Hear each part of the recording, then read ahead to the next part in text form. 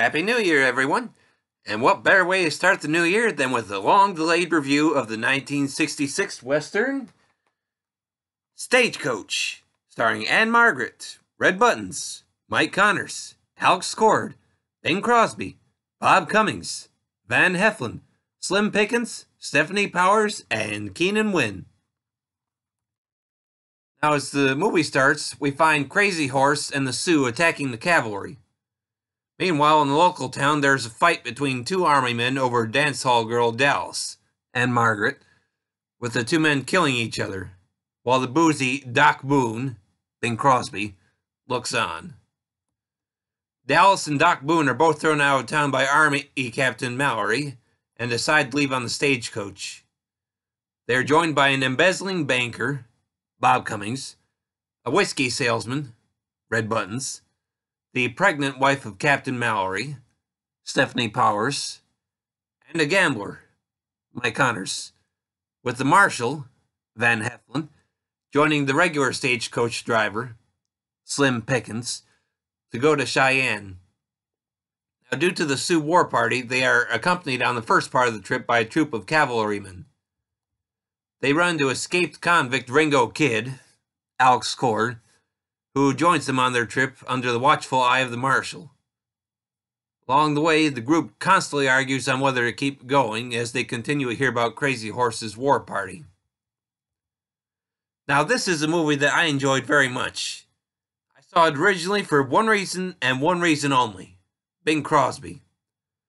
As a fan of his films, this was one that I wanted to see.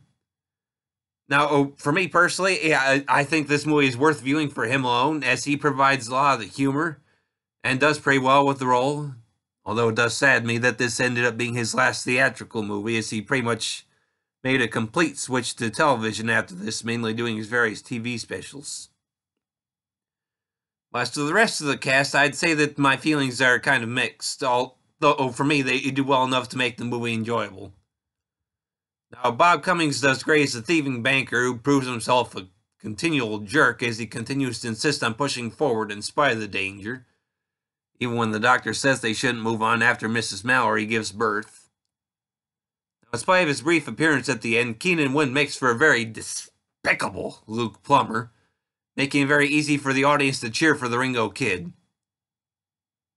Mike Connors as the gambler and Stefanie Powers as Mrs. Mallory really don't make much of an impact in their roles, but I feel they fare better than Alex Cord as the Ringo Kid. He does decently, but he has taken over the iconic role from John Wayne, who became a big star after appearing in the 1939 film. And quite frankly, Alex Cord just doesn't compare to him. What this movie does have in its favor is the improvements that came with time. This movie is in color and widescreen, allowing us to see some wonderful scenery from the Colorado location shooting. This movie came out around the time that things were changing with the production code. Whether you like that or not is up to you. So they were able to show a little more, as evidenced by attacks by Crazy Horse and the Sioux.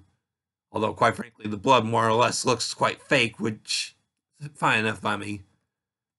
I've seen all three versions of Stagecoach, and this is the film I prefer. Is it perfect? No, but it's a fun ride just the same, and one I would recommend seeing. Now, getting back to why this review has been long delayed, I originally had planned to post it on March 3rd, 2019, after watching my copy of the out-of-print DVD from Twilight Time.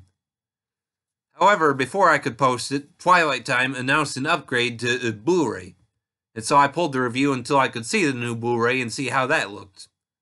I've finally seen it now, and I can say that it is a definite improvement over their earlier DVD release. The picture just shines in high definition, allowing the beauty of the different locations to really shine. And of course, the color is great too, showing off the different costumes for the main cast. Easily recommended way to see this movie. The movie itself is 1 hour and 54 minutes in length. As I said, it's available on Blu-ray from Twilight Time as a limited edition with 3,000 total copies available, either through ScreenArchives.com or TwilightTimeMovies.com. Anyhow, that's all I have to say on this one, everybody. Thanks for listening, and I hope you'll keep coming back for more this year.